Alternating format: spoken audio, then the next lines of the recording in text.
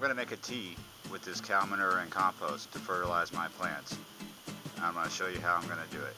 Here I have pantyhose. I've put some compost in it already, and I'm going to continue to put compost in it till that's about the size of a bowling ball or bigger.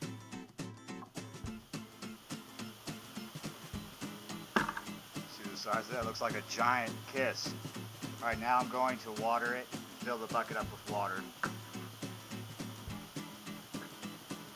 See what I'm doing?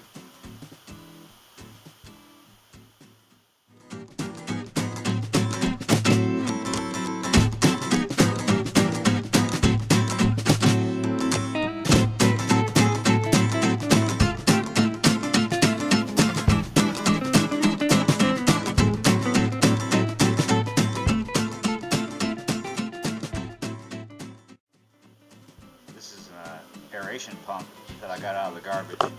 The hose is running down in there.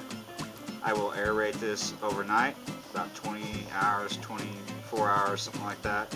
It's the afternoon now, so by tomorrow afternoon I will stop aerating it and I will water the plants with it. I might even add more water.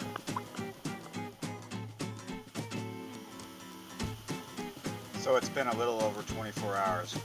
It didn't turn out quite like I thought it would. I think from what I've seen online and on other YouTube videos, the reason why their tea froths up is because it's live compost and it has microorganisms in it that are releasing gas as you aerate the water. This is just store-bought manure with compost in it. And most people add things like fish emulsion, liquid seaweed, and a couple other things which I didn't have this time. But yet again, I believe this will feed my my plants just fine this time. I'll try something different next time. Hopefully next time I will have live compost, but not this time. Hopefully this gives you some ideas. This was kind of an experiment for me. I think in the end I have a nice liquid to feed the plants. I don't think it's going to burn them up. And I hope you enjoyed the video, or at least got some good ideas.